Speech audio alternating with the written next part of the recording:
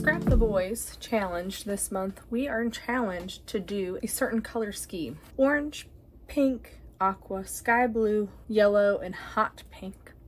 And I was trying to find some collections with that. One collection is Vicki Boutin's Sweet Rush. I see some people doing something like that. I actually am going to break out my Hello Adventure by Keep It Simple. I did have a YouTube video of unboxing my first impressions of this company, and it'll be listed in the upper right hand corner. Definitely check that out. Fun, happy, bright colors, love it. The one color that's not really in here is the sky blue, and I'm going to use a photo mat to kind of supplement for that color that's missing. I also am gathering some inspiration from creating keepsakes from August and July of 2012. There was a layout in here that really inspired me, and it's this one right here. Very simple design.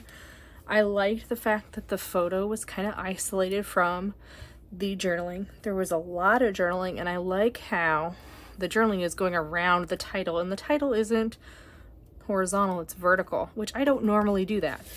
So I thought it'd be fun to kind of copy what's going on here.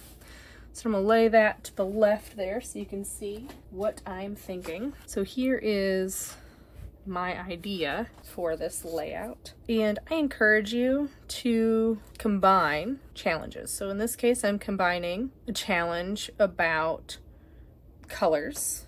And I'm also using a magazine from 2012 to put my layout together, which I think is a lot of fun. You know, a lot of people will get rid of their magazines because they just take up a lot of space, and the internet has so many good ideas that's already out there right at your fingertips. But every once in a while, it's fun to grab something that you can feel like you can refresh and use again. So this is my base page. I picked this photo because of the colors really match the book that he's reading, and I just love that. And then add some clusters. You can tell this is a little bit older because there are no stickers, no embellishments. It's just paper. It looks like maybe some ribbon and embellishment, like enamel dot type things. I didn't think that they had that back then.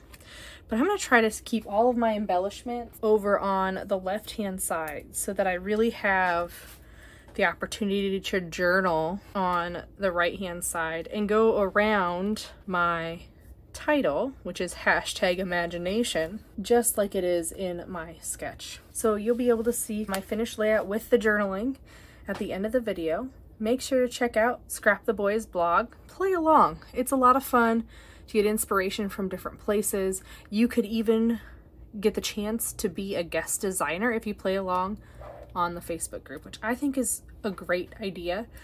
I did that, and now look at me. I'm on the design team monthly. It's a lot of fun. I encourage you. I hope you have a wonderful day. Don't forget to like, comment, and subscribe, and we'll see you next time.